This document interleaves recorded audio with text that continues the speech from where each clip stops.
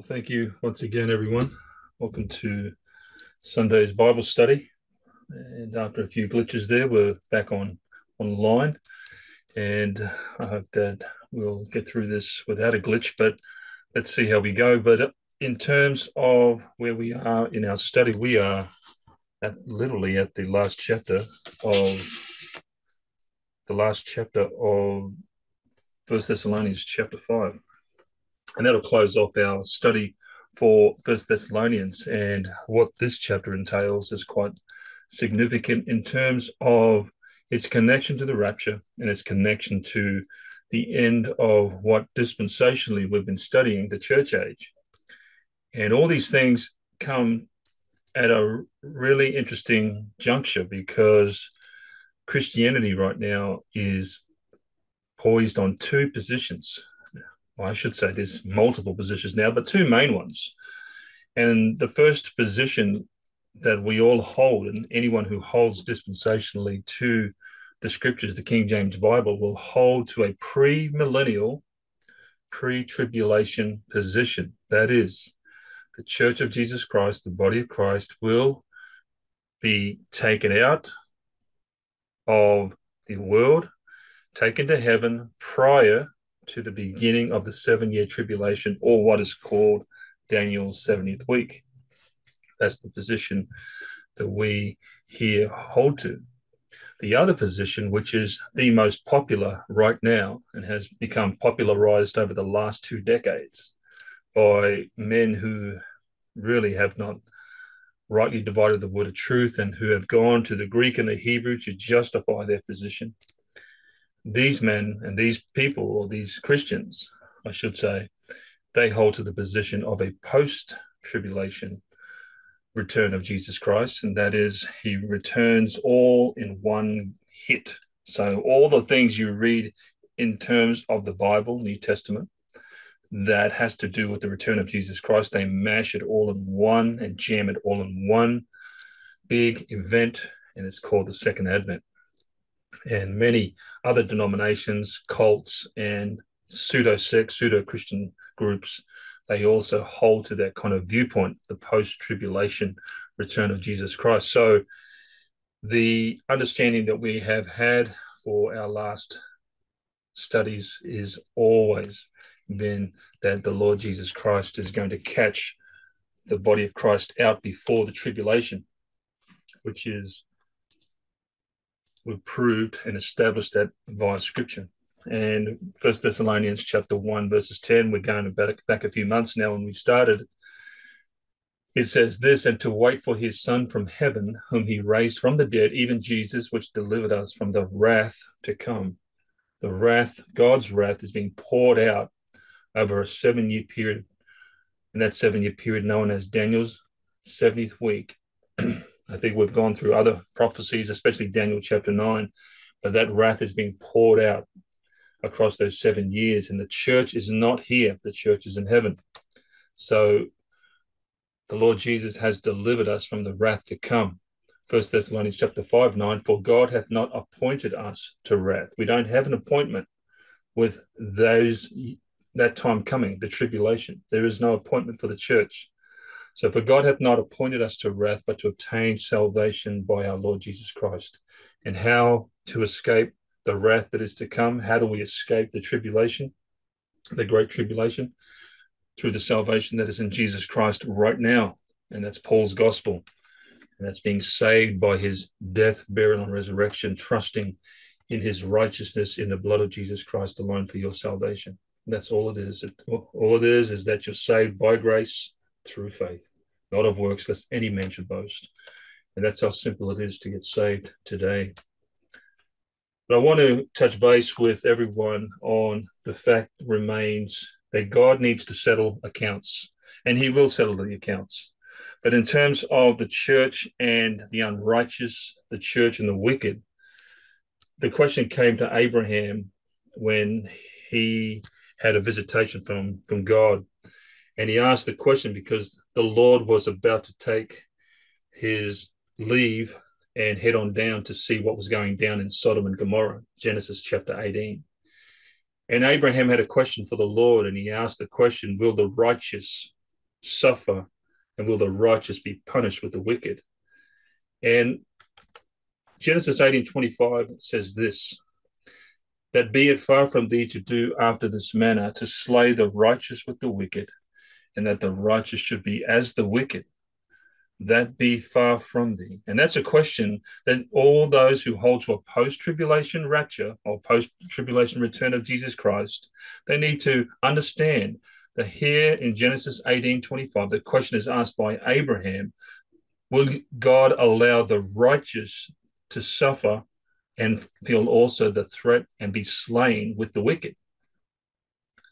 And the answer comes in the next verse, shall not the judge of all the earth do right? And then God starts to give out mercy. Now, if God found 50 men or 50 people who would repent, he would stay the destruction of Sodom and Gomorrah. Even if he found 20 and then it went down, and I think it went right down. But no, there was none that were righteous. The only ones that were left was Lot and his family, or Lot and his two daughters. That was it, three of them.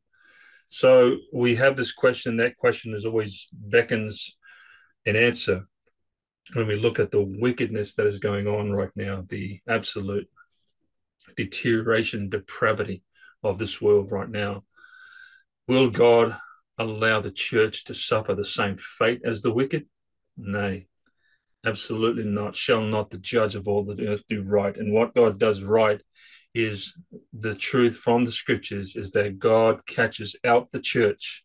He removes the church from the wicked, from this world of wickedness, and he takes it to heaven. And anyone who is saved in Jesus Christ today will be taken out before the tribulation.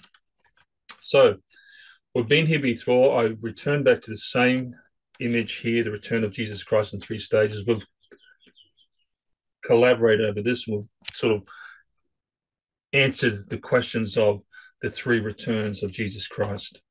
And we noticed that the return of Jesus Christ, the first return of Jesus Christ, is for the church age saints, the kingdom of God.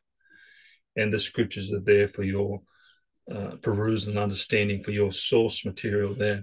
So the first return of Jesus Christ is for the church, and he comes himself. The next return of Jesus Christ is during the tribulation, at the post-tribulation, almost mid to post. No one knows the day or the hour of this one. The scriptures basically state that this is the return of Jesus Christ. Number two, for the tribulation saints, that's the elect of Israel, the elect of, I should say, the children of the bride chamber, the guests to the wedding supper of the Lamb. And so this is the return of Jesus Christ that most, if not all, Christianity has been positioned in, because they don't study. They've gotten their whole doctrine mixed up, the rapture mixed up in this return of Jesus Christ for Israel.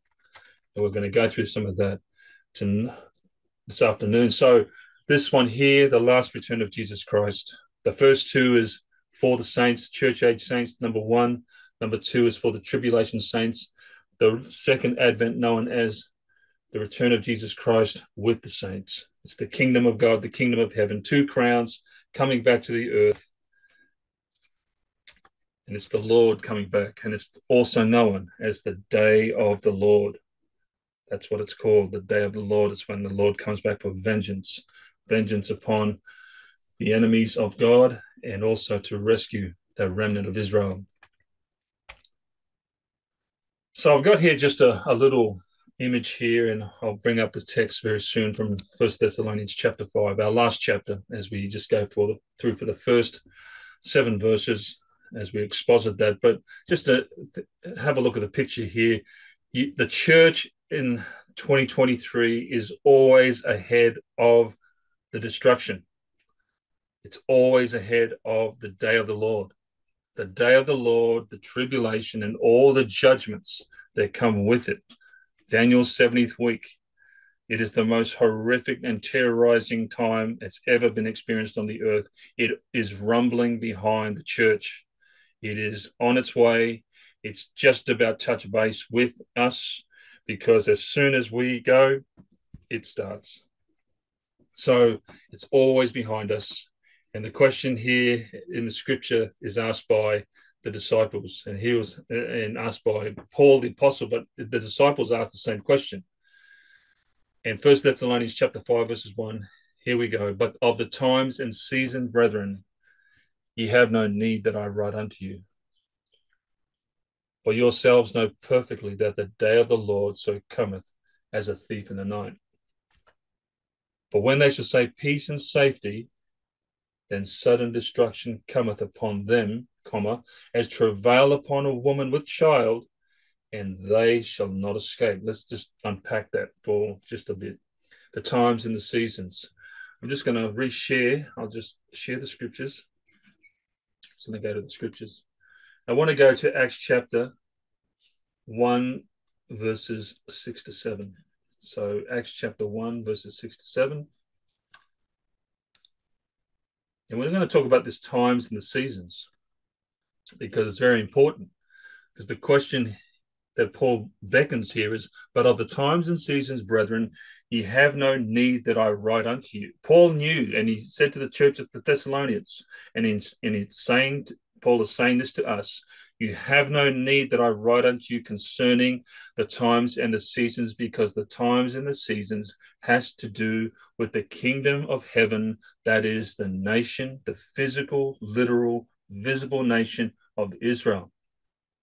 So when you see that, Paul's saying, I don't have to write to you these things because they're not related to you. So be aware that when you see the times and the seasons, Acts chapter 1, verses 6 to 7 says this. And when this is just before the ascension of Jesus Christ to heaven, after the 40 days, he was with the disciples 40 days, 40 nights. And again, a lot of things were spoken by the Lord Jesus to comfort the disciples and equip them. But Acts chapter 1, verses 6 says this. When they therefore were come together, that's the disciples, they asked him, saying, Lord, wilt thou at this time restore again the kingdom to Israel? And so here's the question from the disciples to the Lord Jesus about the restoration of the kingdom. This is what all the Jewish people are looking forward to, a kingdom that's the head of the nations, it's the Jewish people, and a kingdom that's been promised in the Old Testament. And so the question is asked the Lord, will you restore again the kingdom to Israel? And the Lord says to the disciples, it is not for you to know the times and the seasons which the Father hath put in his own power. It is not for us to know the times and the seasons and to worry about it, because those things are in God the Father's hands. They're in his power. And so anything time you see times in the season, it always is in relation to the literal, visible, physical nation of Israel. For yourselves know perfectly that the day of the Lord so cometh as a thief. Let me reshare back the screen.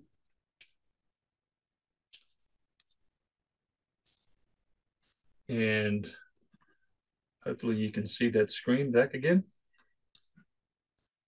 The question here I want to pose to you this afternoon is, for yourselves know perfectly that the day of the Lord so cometh as a thief in the night. A thief in the night. That's a really big question when it comes to what is the thief. For the most part, the thief has always been, in the parables of the Lord Jesus, it's always been a nobleman or someone went away and they came back, and it was the picture of imminency, the picture of surprise, that the coming of the thief in the night was always in relation to the return of Jesus Christ. And so it is. But in this context, in the context of this verse, Paul is speaking directly about something else. For yourselves know perfectly the day of the Lord. The day of the Lord is the day when the Lord Jesus Christ comes back with the armies of heaven, and he takes and wipes out the entire enemies of God. So cometh as a thief in the night. So the thief in the night in this context is the day of the Lord. If you can just wrap your minds in that. For when they shall say peace and safety, then sudden destruction comes upon them as travail upon a woman with child, and they shall not escape. Peace and safety.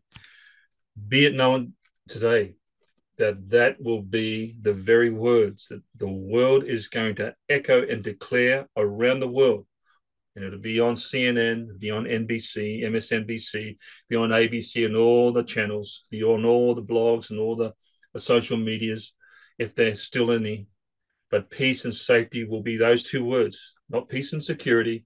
King James Bible is very clear that peace and safety will be the words that will be declared by the world. And yet the Bible says then sudden destruction comes.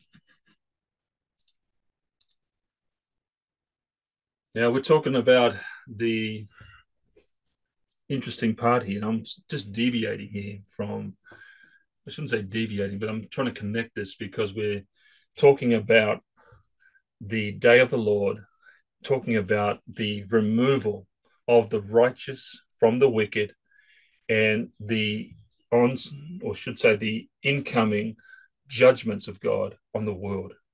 And there's a picture or a typology that's running in Luke 17, 26, 29. Most expositors today would use this as a picture of the days of Noah, yet that relates to nation of Israel going through the tribulation. The days of Lot might refer to the church. But there are applications where we can rightly divide these texts. But I think when I'm looking at this, as I see this, when you rightly divide, there are truths or hidden things that come with the King James Bible, and I believe that it's always called the hidden Bible. If you believe what you read and you see things, it's because the Lord has, and you come with a heart that is contrite and humble. The Lord will open your mind, and I'm telling you, He will open your mind fully to see the revelation that He has for you in His Word. Now, I got looking at this scripture, and it's a scripture that we all know, and I'm going to read it because it has to do, there's a picture of it. There's a picture and typology of the removal of the church. Even though there's doctrinally, there may not be, but in terms of the application in the doctrine of the return of Jesus Christ, I want to share this with you. So Luke 17, 26 to 29, 3 verses. As it was in the days of Noe, that's because the Greek, remember the Hebrew was translated into Greek, and so that's how they wrote it. The King James translators, Noe, was it Noah, as we know. So shall it be also in the days of the Son of Man. They did eat, they drank, they married wives, they were given in marriage, and here we go, until the day that Noah entered into the ark and the flood came and destroyed them all. There's a point where it was a cutoff point, a terminating point, until the day Noah entered into the ark. Likewise, here we go, verse 8. Also, as it was in the days of Lot. Remember Lot? Genesis 13. Okay, we've got Sodom and Gomorrah. And then Genesis 18. Likewise, also it was in the days of Lot, they did eat, they drank, they bought, they sold, they planted, they builded. But the same day that Lot went out of Sodom, it rained what? Fire and brimstone from heaven and destroyed them all. So there's a terminating point there too. Two events, two terminating points, yet they seem to house one story. And that one story I'm just going to share with you because there's a picture here of the removal of the church. And what is it all about? Well, one, you could almost unequivocally just describe the very world we're living in right now. Drinking, marrying wives, given in marriage. Now, we're talking about the biblical understanding of marriage. I'm not talking about going down the aisle in a white dress and tuxedo, whatever it is, how marriage is a condition and governed these days. It's not talking about that. The biblical essence of a marriage was two people, male and female, coming together, and they were united sexually, bodily. That was it, marriage. We're talking about a time now that they're just married wives that were given in marriage, and that describes the very thing that's going on right now. And nowadays, you don't know who's getting married to who. So when we have this whole Romans chapter 1 really hitting home right now, men with men burning in their lusts, all the depravity. Read chapter 1 of Romans, and you'll get a absolute clear understanding from the scriptures, the depravity of what this world has become, and especially this country. Likewise, Lot, same thing. What's happening today? They ate, drank, bought, sold, planted, builded. The whole life cycle of society is running right now. It is running, even though after the events that have shaped the last 3 years and now have proven that the world is just on its downward collapse. The age of the Gentiles, the fullness of the Gentiles is about to come in. Romans chapter 9, Romans chapter 11. Very clear that the fullness of the Gentiles is about to take place. But what is interesting about these two events, Noah and Lot? Noah entered the ark, and it's interesting. Just say, come with me on this understanding. I'm just going to share with you. Noah entered the ark. And what's the ark? It's a ship. What's the ship on? Some water, goes on water, and was about to go through water. So he enters into a ship, that's the ark, which is about to go through water. Lot went out of Sodom and escaped. So Lot went out, Noah went in. So get that understanding. One speaks about entering, the other about leaving. These two events are types of the rapture of the church. If you put it together, one could read Luke 17, 26, 29 as this. Now, I'm only just giving you just a gist of what I think, what it looks like. And this is the rapture. You enter the ship, clouds, 1 Thessalonians chapter 4, immediately after you have left the world. Or we enter in the clouds after we are caught up from the earth. They are two events, yet displaying one precious truth. And it's the precious truth of the God taking out the righteous from the wicked. If you can get that. Remember Genesis chapter 18. Shall not the judge of all the earth do right? And to do right, the Lord is going to remove the church away from the wickedness of this earth and from the wicked. And then as soon as Lot did, as he left, and as soon as Noah entered, what happened? The flood came, and for Lot, fire and brimstone came. So we're seeing immediate declaration of heaven on judgment on this earth. As soon as the righteous were taken out, as soon as the church is taken out, the declaration of judgment is upon this earth immediately.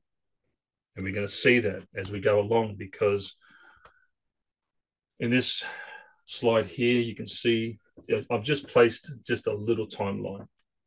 The rapture of the church takes place and it goes to heaven. We all go to heaven. We're not here anymore. This world is not our home. We're just a passing through. And things start to take place. I'm not going to go through all the details, but we've got peace and safety being declared. And all these things start moving. So if you just want to analyze this slide here, you've got things that are happening as soon as the church disappears and it leaves the earth and leaves the world to its filth and rot and wickedness and its depravity.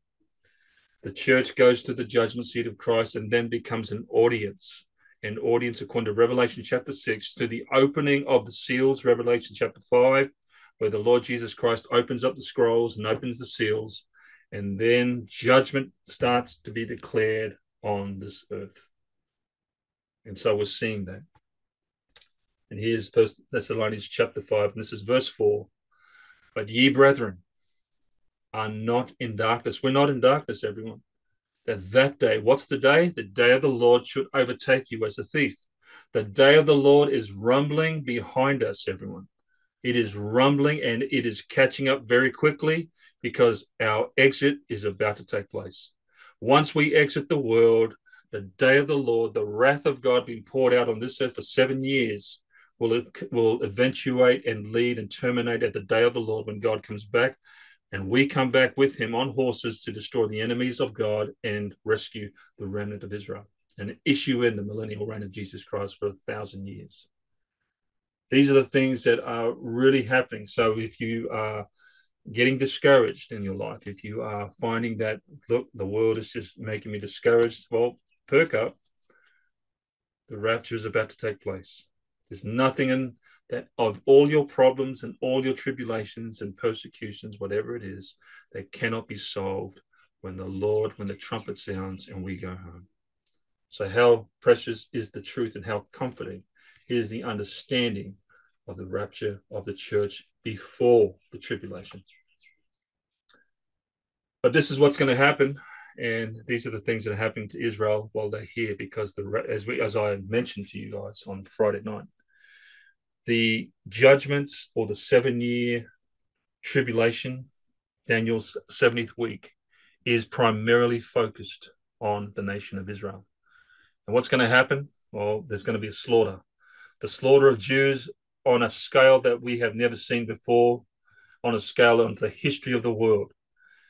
And we know that World War II and the Holocaust of the Jewish people with both Hitler and Stalin is going to be a Sunday school picnic compared to what's coming for the Jewish people.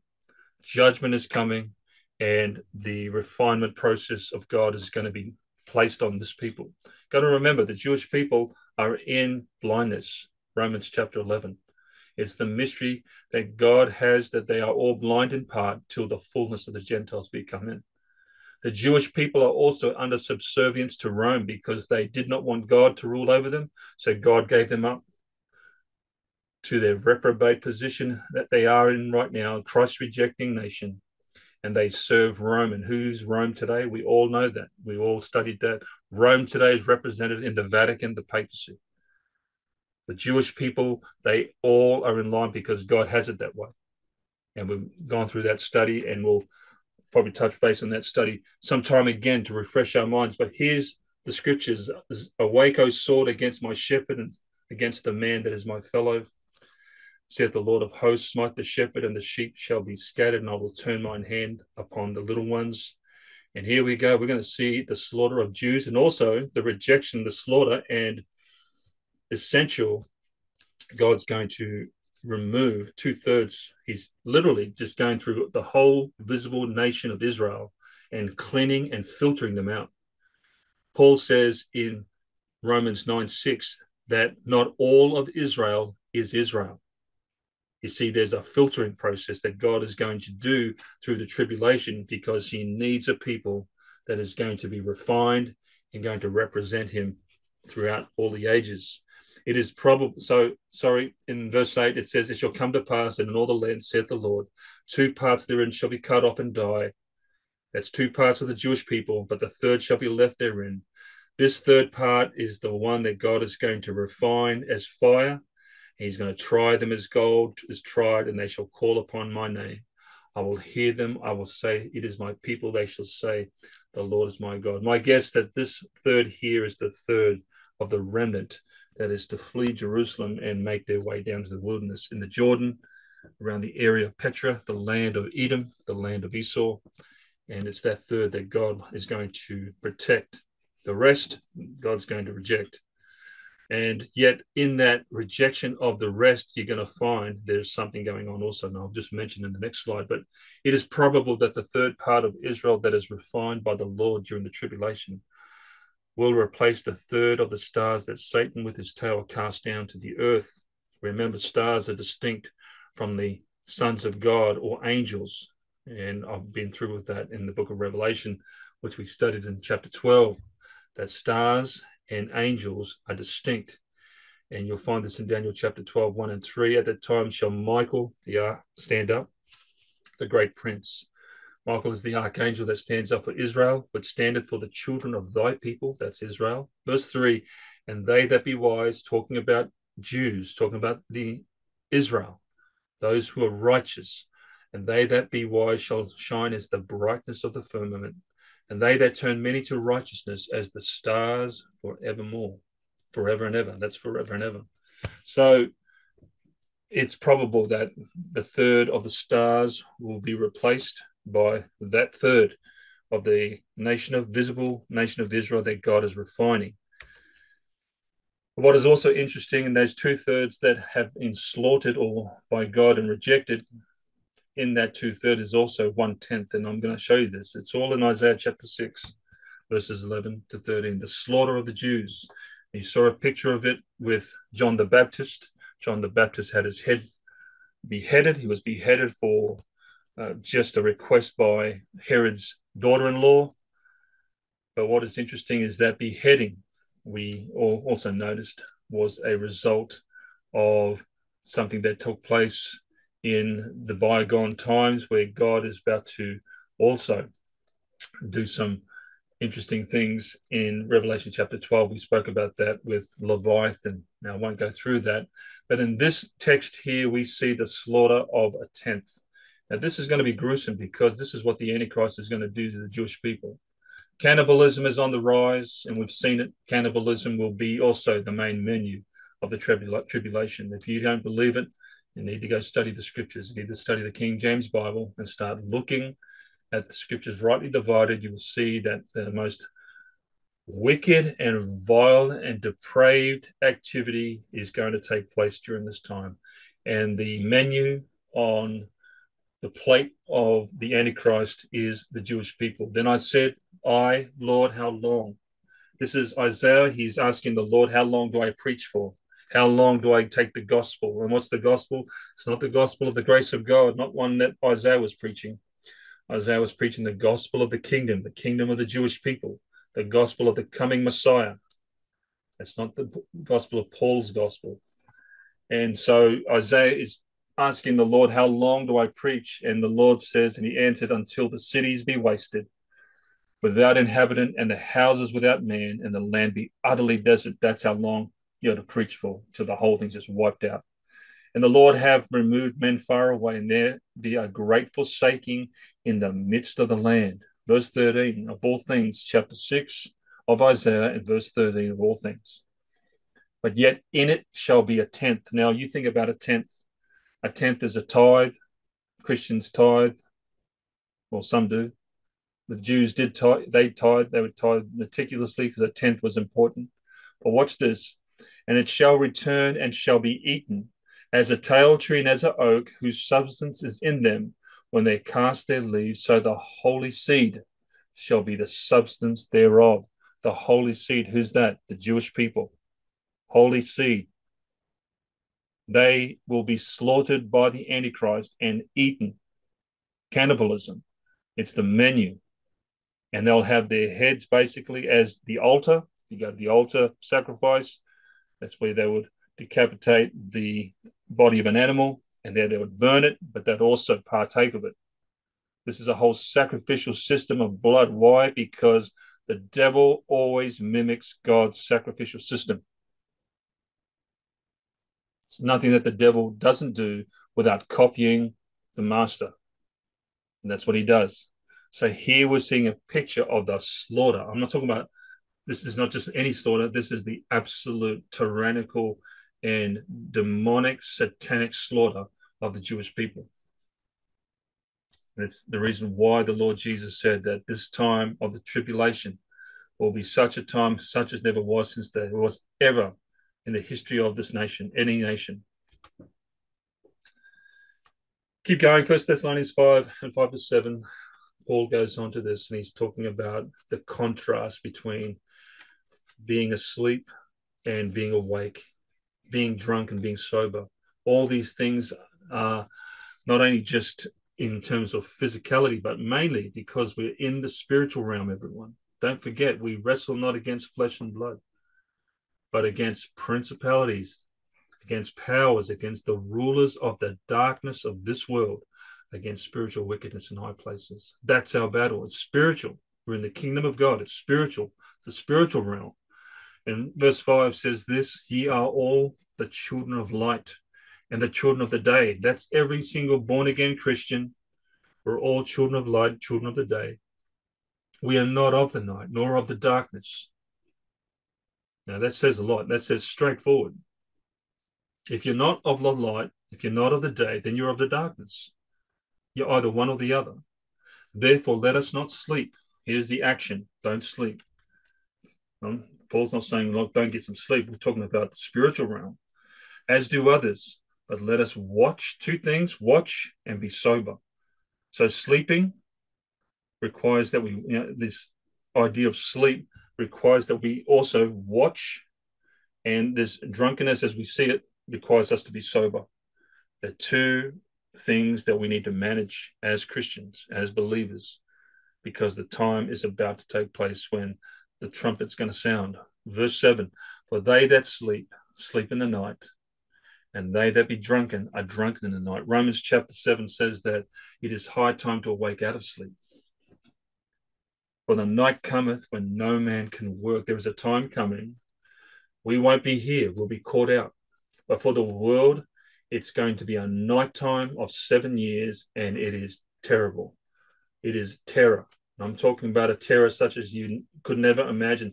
Your greatest imagination of terror could not even place that in the tribulation. And as we've seen it, war is on its way, and war is judgment of God on in this life. Hell is the judgment of God in the life hereafter, in the hereafter. So if you can remember those things, it really just starts to awaken you. Now, there's a whole scripture. We're almost done, everyone. The Lord Jesus Christ, before his crucifixion, remember the war, it started in the Garden of Eden, and there was one in the garden when the Lord Jesus Christ said, I'm going to go through with this. I'm going to do the Father's will and take this cup. And the Lord Jesus Christ went to the cross, went to Calvary, because he became sin for us who knew no sin, that we might be made the righteousness of God in him. And in his love, his mercy, he died for our sins, buried, and rose again. But in the garden, he claimed that victory over Satan in this garden. What is interesting about the garden, he had also 3 disciples with him, but they just kept on sleeping. Very weak, weak in the flesh, as we are all weak in the flesh. And this is a story for all of us, all of us. And they came to the place which was named Gethsemane, that's the Garden of the Olives. And he said unto his disciples, sit ye here while I pray. Sit ye here while I shall pray. Interesting that the Lord Jesus Christ does the same thing for us. He intercedes for his church. He intercedes for us daily, always interceding for us. He never ceases his intercession for his people. In verse 37, he cometh and he findeth. This is after he's prayed, he's coming back and he sees the 3 disciples, his 3 closest friends, and they're falling asleep. And he cometh and findeth them sleeping, and said unto him, Peter, Simon, sleepest thou? Could you not watch 1 hour? That hour is very important. 1 hour. Verse 38, watch ye and pray. Just like watch and be sober, lest ye enter in temptation. The spirit truly is ready, but the flesh is weak. And that is the battle of every Christian, is the flesh. The spirit is ready. The spirit wants to do that which the Lord's will. But the flesh, oh my, the flesh is weak. And again, the Lord went away, he prayed, and he spake the same words. And when he returned, he found them asleep again, for their eyes were heavy. There's a time coming, everyone, and I believe that time is all about this time of testing. In Revelation chapter 3, verses 10, it's all about this hour of temptation that is to come upon all the world, to try them that are in the world. But anyone who keeps the word of God's patience, the King James Bible, keeps the word, I believe we're going to be kept away, and it's going to be kept from that hour of temptation. Interesting. But here we go. And he returned, he found them asleep, for their eyes were heavy, neither wist they what to answer him. And he cometh the 3rd time. 3 times the Lord came to the disciples, and he said unto them, sleep on now, take your rest. It is enough. The hour is come. Semicolon. Behold, here we go. The Son of Man is betrayed into the hand of sinners. And now, watch the words. This is the typology that's running. It's as if the Lord is giving us a script for right now, the script for the end of the church age, because the church is asleep. Everyone's either in the flesh and not watching or praying, and the church is asleep. And what's happening? The Lord says, sleep on now, take your rest. It is enough. The hour has come. But then he says this thing here, 42. The most precious thing that I can see in this verse, the typology is running. And here it says, rise up. That's a rapture. Let us go. Why? Because straight after that, he that betrayeth me is at hand. Who's that? The son of perdition. And that was Judas. But as soon as the rapture takes place, everyone, the son of perdition, the Antichrist, appears. And that is it for this afternoon. Thank you for listening. I hope that this has blessed you mightily, and we'll see you next week.